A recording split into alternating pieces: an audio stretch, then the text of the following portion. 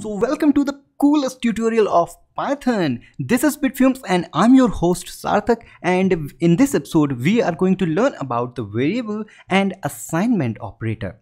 But to explain this, I have a simple question, a school level question.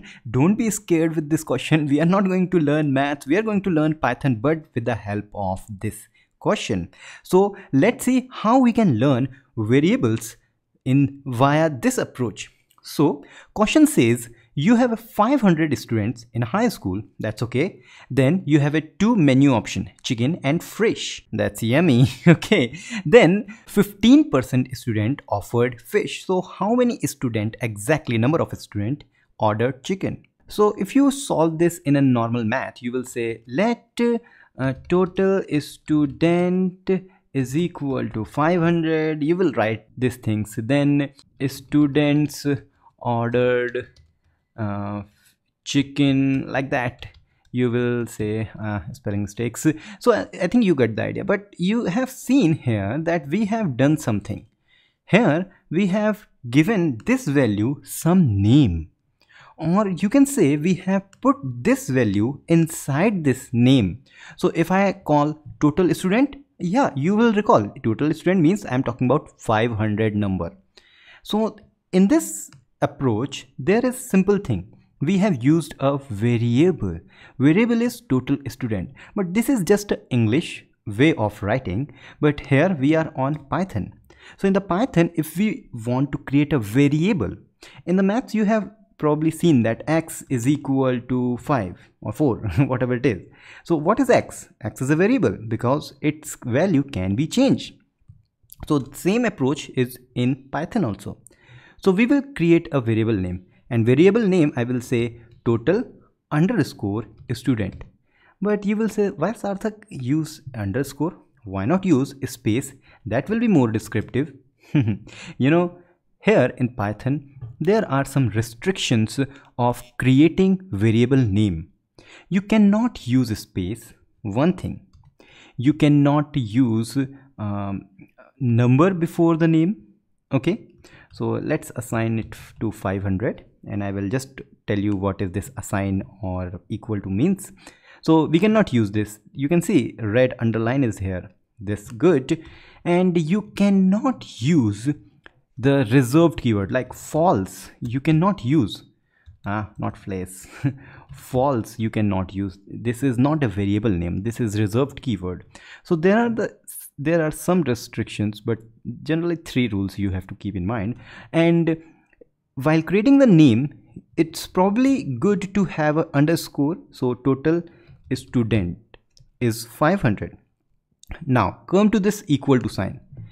Here this equal to sign is assignment operator, and what it is doing here, it is assigning. What it is assigning? Assigning 500, whatever will be in the right of this equal to assignment operator will be assigned into this variable name. So this variable, think about variable as a container. So in this container we have put 500. So wherever we take the container, we are actually taking 500. That's good. So total student is 500. Now I need to call how many student ordered chicken. So it's like number of student offered chicken. So I will say number of students ordered, not offered, ordered chicken. Okay, this is simple. So make sure the spelling of chicken is correct. Okay, like this. So this is equal to, I don't know, but here is the important key thing. It says 15% of the student ordered fish. Obviously if 15% ordered fish, then how many remain? 85%. You got the idea. So 85% of what? 85% of total student, okay, which is 500. So what we need to do, actually we need to calculate 85% of 500. So to calculate 85% of 500, we will simply say 85 divided by 100, then multiply total student. This is good. And now I will print number of student ordered chicken. So I will simply say ordered chicken, make sure space there. Ordered chicken is, let's move this inside quotes like this, and I will give a comma here, and I will say this variable name, long variable name, but I will give here. If I run this program, you can see it says 425 ordered chicken, 425 student has ordered chicken.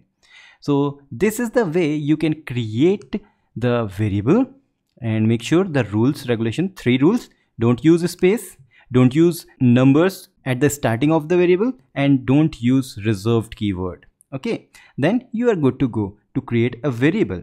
And this equal to sign is just a operator which is going to assign, so it's a assignment operator. So it's easy to create variables. It's super easy to create variables in Python. So if you have not subscribed to this channel, please go and subscribe to this channel and hit the bell icon to get the instant notification. Share this video with your friends. Like Bitfilms on Facebook, Twitter, Instagram, and we will meet in the next episode. Till then, goodbye.